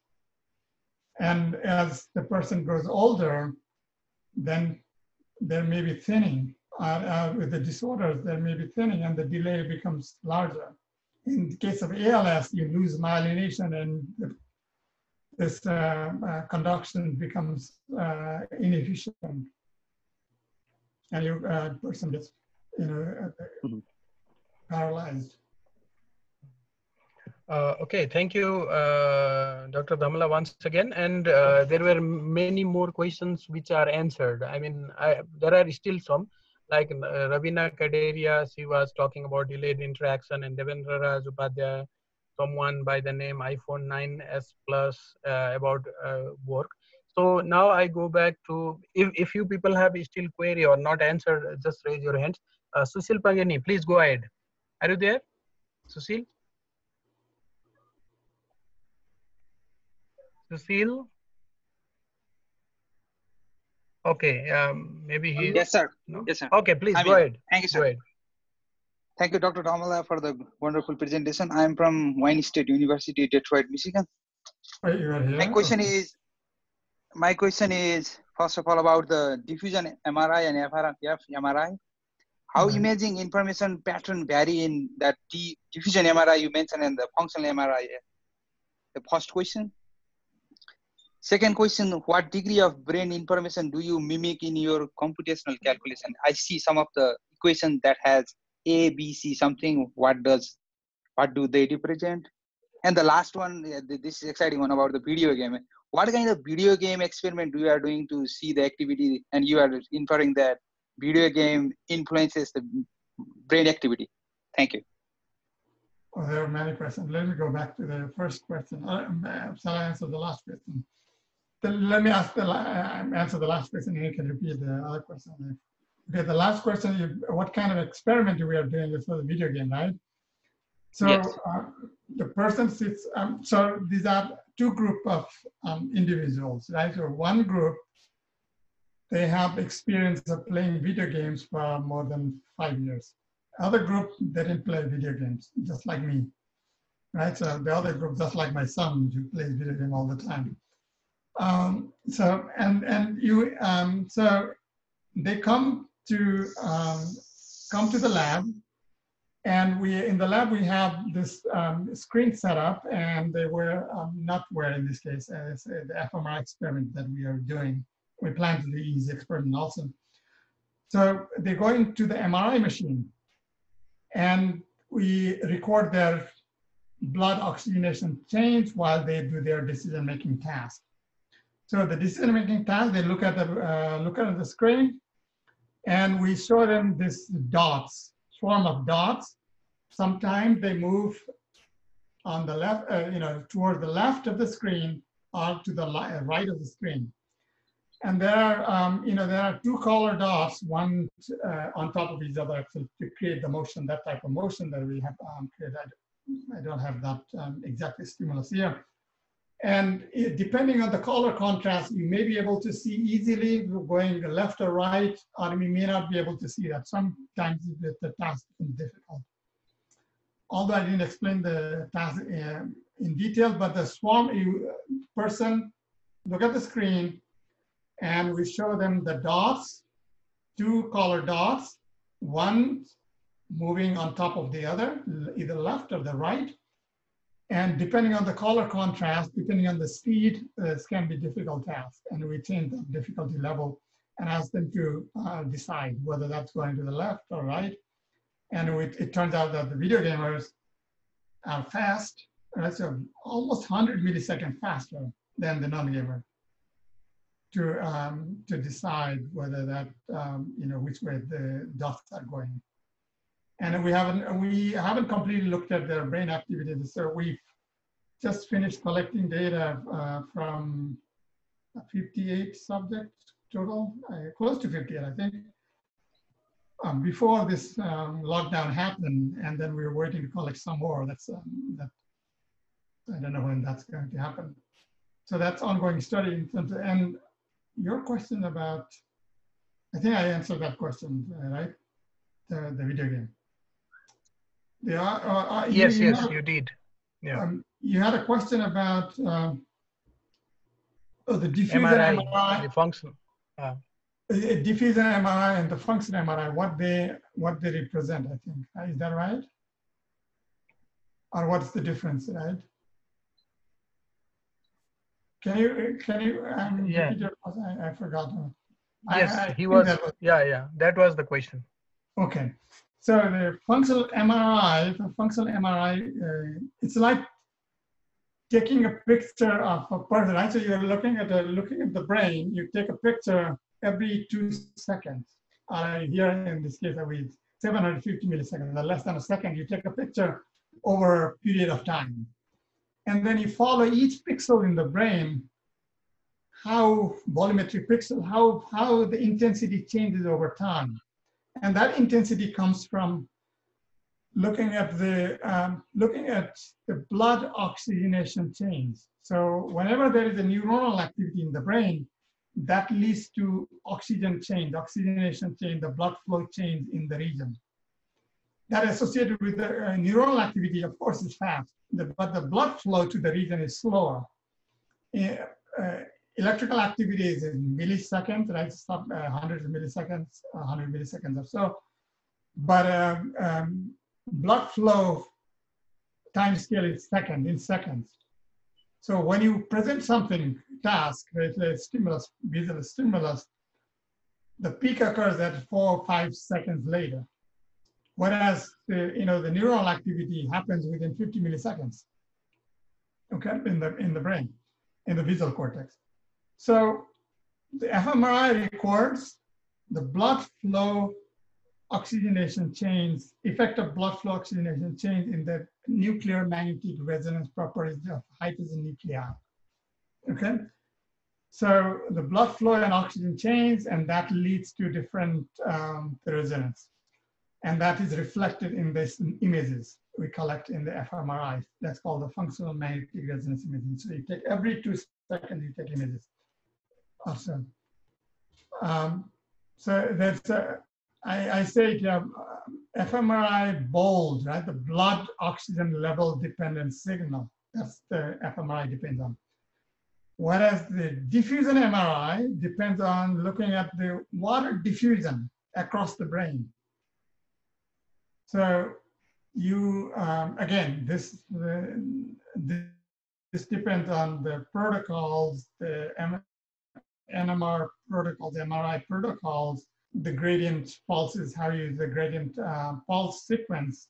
And when you use the correct gradient pulse sequences, you can look at the spin, movement of spins to the height of the nucleus of the water molecules over the brain. And that water molecules over the brain is asymmetric along the fibers, right? So you're looking at if it's in the cerebrospinal fluid, it goes in symmetric fashions everywhere, right? So all directions, but along the fiber is restricted. So you track the flow, diffusion, this diffusion tensor or the diffusion, look at the diffusion images, diffusion along the fiber of water molecules, then you can track that pathways. So that reflects the white matter tracks. So diffusion image is based on the diffusion of water molecules, whereas fMRI is based on the blood oxygen level dependent signal. We had a third question. I forgot the third question. No, that was video game. You answered already, I suppose. So of course there are many more raised hands because Om sir was saying privately to me long back. So Om sir, are you there? Please go ahead. Hello? Can you hear or can you? Okay. Before he's ready, I don't know who is Oppo. I am sorry. Or at least I go to Kamal. Oh, he raised the hand down. Kamal Dakal, please go ahead. Raj sir, can I ask? Who is it now? I'm Om. Sir, please. Okay. Sorry, too many people. So Om yeah. Sir, or I don't know. Please go ahead. Thank you, Raj sir and Bill sir for this talk, and thank you, Mukesh sir, for presenting my talk. I have one question to Mukesh sir. Like, you showed one graph that describes the relationship between this delay and the age of people. Can you go back to that slide? Which one? Age? Age and the delay, I guess.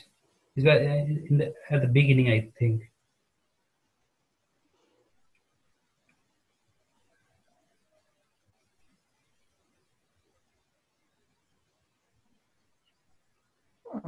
Where was the age and the delay?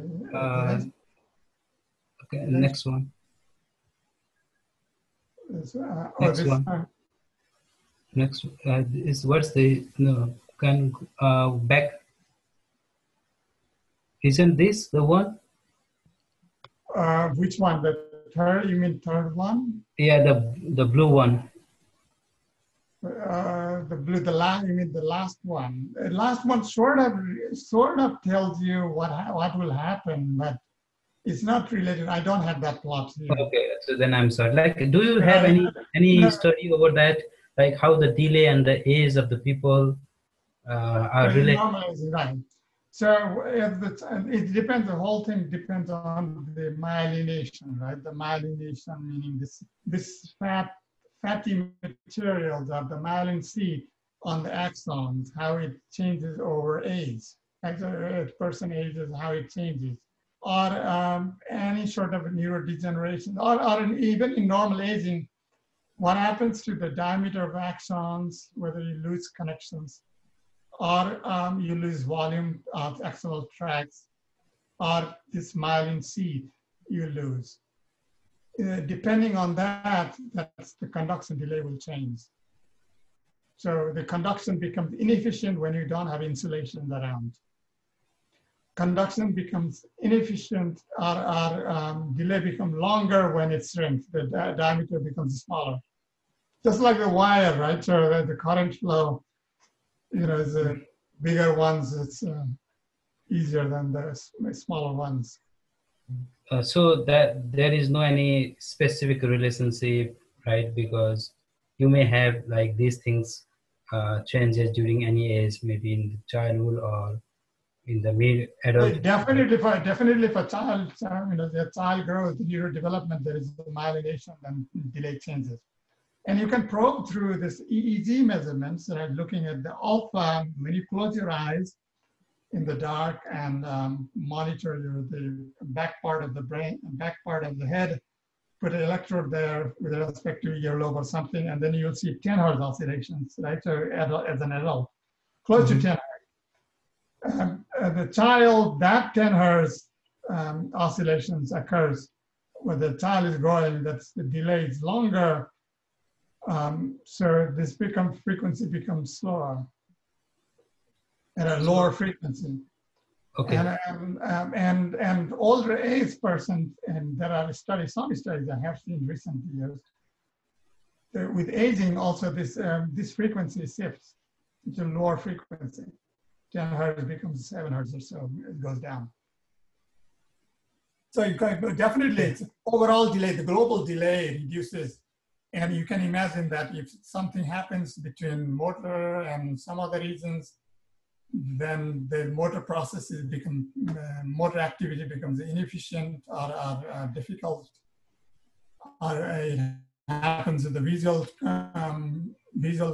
areas with other reasons that may become affected, things like that. So can we summarize that, like, to some extent, this delay is a natural thing in human being or human brain? Can you summarize that? Yes, the delay is inherent. It's there, but it changes over time, over different age and different conditions. Delay is there. It's inherent because of the especially distributed. That's because of the axonal tracts, right? The axons, how the impulses propagate. So unlike the passive transmission of electricity through the wires. Either you flick a switch here, or somebody flicks a switch at the source, your line can be cut off. The electricity can go turned off, far away from your location, but instantaneously. But that doesn't happen in the brain. There's active transmissions that each node have to participate in transmitting that signal impulses. Sorry, I'm sorry. We have to wrap up very quickly, and because two more raised hands. Kamal Dhakal, please go ahead. Let's be brief. Yeah, okay. Sir ल नमस्ते एउटा सानो comment पनि जो जति विद्यार्थी हुनुहुन्छ उहाँलाई मेरो इन्करेज पनि, किनकि म पनि 10 वर्षदेखि यही न्युरो साइन्स बायोफिजिक्समा काम गर्दैछु। तपाईहरु जो जति विद्यार्थी हुनुहुन्छ यो बायोलोजी भने एनाटोमी फिजियोलोजी जस्तो मात्रै नसम्झिनुहोस्। सरले हाई लेभलको टक दिनुभयो। अरु पनि हामी धेरै बायोफिजिक्समा यो डेटा साइन्सको काम गरिरहेको छन्। यो बायोफिजिक्सको धेरै नै बुमिङ छ यतातिर। र हाम्रो मुकेश सरलाई मैले के त्यो हाम्रो अप टु जेनेटिक्समा मैले काम गरिरहेको छु विगत 5-7 वर्षदेखि। अनि यो भिजन रिस्टोरेसनमा ब्लाइन्डलाई कसरी रिस्टोर गर्ने, अन्तलाई कसरी देख्ने बनाउने भन्ने प्रोजेक्ट छ। भर्खरै हामीले चाहिँ अब अप टु जेनेटिक्स भन्ने यो न्यू शब्द भए पनि यहाँ जो जतिलाई थाहा छैन उहाँलाई सरले देखाउनु भएको त्यो एक्सन पोटेन्सियलमा प्रायः जसो न्युरोनहरूले चाहिँ आयोन च्यानलबाट काम गर्छन्। यदि कुनै कारणले ती आयन च्यानलले काम गरेन भने त्यो एउटा भर्खर अहिले न्युरो साइन्समा एउटा टेक्नोलोजी डेभलप भएको छ अप्रोजेनेटिक्स, जहाँ यो प्लान्टमा पाइने एउटा प्रोटिनलाई ल्याएर त्यहाँ एक्सप्रेस गरेर अनि लाइटले स्टिमुलेसन गर्दाखेरि त्यसले काम गर्छ। त्यसको मुख्य काम चाहिँ यो फोटो रिसेप्टरमा चाहिँ भएको छ। अहिले यो भिजन रिस्टोरेसनमा, भिजुअल न्युरो साइन्समा फोटो रिसेप्टरले चाहिँ लाइटलाई चाहिँ यो इलेक्ट्रिकल सिग्नलमा कन्भर्ट गर्ने हुनाले मोस्ट अफ द ब्लाइन्डनेस चाहिँ जन्मजात अन्धोभन्दा पनि रोग लाएर अन्धो हुने मान्छेहरूको सङ्ख्या धेरै छ। त्यसले गर्दा त्यो अप्रोजेनेटिक्स मेथड चाहिँ अलि पर्मिसिङ छ। आँखामा यदि त्यो प्रोटिन एक्सप्रेसन गरियो भने मान्छे अन्धो भए पनि त्यसलाई लाइटले स्टिमुलेट गर्दा इलेक्ट्रिकल सिग्नल दिने भएर त्यो ब्रेनसम्म गएर त्यो मान्छेले फेरि देख्न सक्छ भन्ने हो। र भर्खरै हामीले त्यो मङ्कीमा गरेको एक्सपेरिमेन्टबाट भर्खर त्यो नेचरमा पनि पब्लिकेसन गरेका छौँ अगाडिको महिना sir. I have seen that article that somebody forwarded to me. Right. अब त्यसले के देखायो भने त्यो अप्रोजेनेटिक्सले चाहिँ हामीले चाहिँ त्यो च्यानल अप्सिन 2 भन्ने प्रोटिन हो, बाँदरको आँखामा हालेर हेर्दाखेरि त्यसले एक्सन पोटेन्सियल देखाएर ग्याङ्लियन सेलबाट हामीले एक्सन पोटेन्सियल मेजर गऱ्यौँ। त्यसको अर्थ चाहिँ त्यो रेटिनाले काम गरौँ भन्ने भयो। तर अब ब्रेनमा जाँदाखेरि चाहिँ तपाईँको चाहिँ त्यो अप्टिक डिस्कबाट चाहिँ अब त्यो अप्टिकल काजमा गएर क्रस हुन्छ हाम्रो अप्टिकल न्युरोन, अप्टिक त्यो नसा होइन, दृष्टि नसा। त्यस पछाडि अनि त्यो तपाईँले भनेको देखाएको अक्युपिटलमा गएर ठ्याक्क आधी भाग यता आधी भाग यता भएर जोडिन्छ नि त हाम्रो त्यो टाउकाको पछाडिपट्टि हो। त्यसमा चाहिँ अहिले म खासै काम गर्न अहिले भर्खर जोइन भएको छु। यो त्यो बाँदरमा सक्सेस भएकाले अहिले ह्युमन ट्रायल गर्दैछ क्या 2-3टा कम्पनीले। अब तर I am also working right now with a human trial, but I think it is safe. I always thought that that is safe. That has been proved. FDA, FDA already have proved that there is no, like immunotoxicity, no any immune reaction with that protein. But the problem is, I don't think that is, for the clinical trial, there is not that much exciting data as I was expecting. मैले सोचेको थिएँ अब मैले मङ्कीमा गएर देखाएको थिएँ, त्यसपछि यसले एकदमै अब अन्धाले देख्यो भने त हामीलाई पनि रमाइलो भन्ने भएको थियो। तर क्लिनिकल डेटामा जाँदा त्यति पोजिटिभ देखिया छैन। तपाईँले अहिले त्यहाँ भनेको मलाई देख्दा के लाग्यो भने तपाईँले त्यो एउटा फर्मुला लेख्नु भएको थियो, त्यो एसोसिएसन अथवा चाहिँ इन्टरडिपेन्डेन्सी भनेको चाहिँ 1 - log 1 - कोअरेन्स हुन्छ होइन। यदि त्यो कोअरेन्स भएन भने चाहिँ त त्यो इन्टरडिपेन्डेन्सी भएन।